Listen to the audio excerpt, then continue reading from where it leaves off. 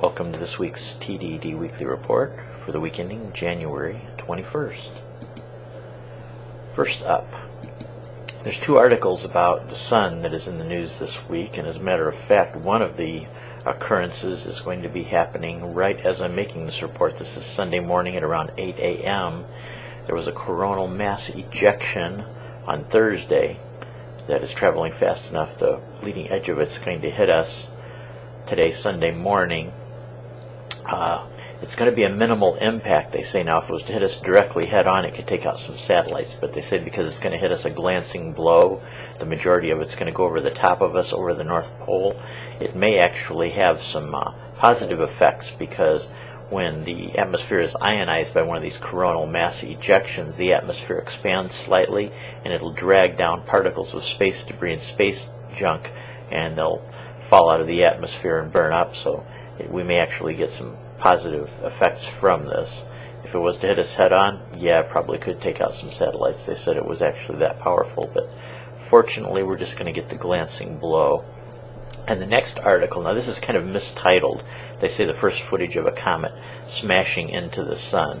Now I'm thinking, well, I've seen comets and meteors before where they've plunged into the sun and you don't see much of anything. They just go in and disappear. Well, this one, it's kind of cool because it's a comet. They're naming the comet Icarus as a nickname. They've got a number for it. It's Comet C 2011 N3. What it happens is it actually hits into the corona of the sun and disassembles itself. It just kind of shatters into tiny pieces and then dissolves. They've never actually seen pictures of a comet actually doing that, and this comet is among a group of comets that come really close to the sun, and they've been hoping to get good views of this. Later on down in the article, if you read down, there's some video that's kind of cool, and it does from far away show a view of this comet breaking up, but the pictures at the top of the article are actually far better. Not that I would say you want to skip the video. The video is a very interesting video, but it just does not show the detail of the picture at the top of the article. And as usual, both of these articles, the links to them will be posted down in the description box. Third thing up, speech synthesizer now. Some of you have heard of auto-tune, where singers can sing and then the equipment, hardware, combination of hardware, software causes them to sing in tune. Well, now they have a thing called Vocaloid, and I guess if a singer sits down and trains it, you can actually, by training it, it'll know every syllable you sing, and it can recreate your voice and sing songs that you've never actually sung. Now I guess they have it to the point where you could actually resurrect dead singers. In other words, with less training, or actually no need of training, by actually the performances in the past that this singer has done, they can actually bring them back to life. Maybe a little bit creepy. I remember they had the ad years ago about Fred Astaire selling vacuum cleaners, where obviously it was created footage because it wasn't something he actually did in his lifetime, and that kind of creeps people out. So I'm just wondering, what do you think about bringing back a dead vocalist to sing a song they've never sang before, based on some type of a synthesized voice where they recreate it? Because now they don't need the training. Before, you would sit down and you would, in front of a microphone, pronounce every syllable and train the thing, and then it could work. But evidently now they don't really need that to accomplish it. This is from Wired. And last off, I definitely want to touch on SOPA and PIPA.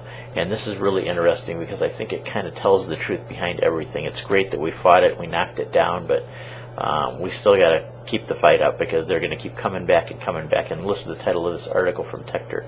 Hollywood studio execs upset that President Obama didn't stay bought, insists they won't donate more. And this is a quote from a studio exec, and in this article they have links to other articles too.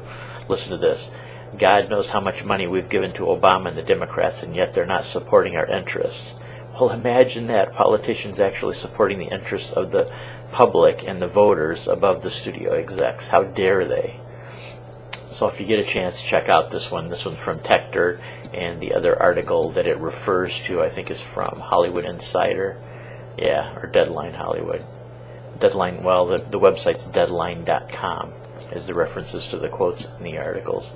Another thing that concerns me too is it seems they're acting like SOPA and PIPA exist. If you haven't heard, Mega Upload got pulled down. It's still going to be tested in court, but the problem when they do it this way is, even if Mega Upload wins, the fact that, you know, they are just a storage site, they're not one's responsible for what the users do, supposedly because of the safe harbor rules. You can end up winning the court costs, but it costs you so much you go out of business anyway. So that's a concern of mine too, that the justice system is acting like SOPA and PIPA already exist and going after sites and pulling them down because they could possibly have copyright material. So anyway, keep up the good fight. We won this one, but there's many more rounds to fight. So take care, everybody. I will catch you next week.